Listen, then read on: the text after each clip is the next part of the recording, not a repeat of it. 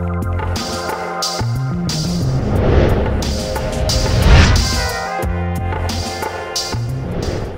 morning, Leo. Hope you had a good weekend. I'm Heather, your Cosmos gal. Here's your horoscope for Monday, July 21st, 2008.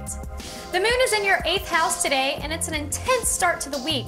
As king of the jungle, you're no stranger to pressure, so there's no doubt you can handle everything that comes your way.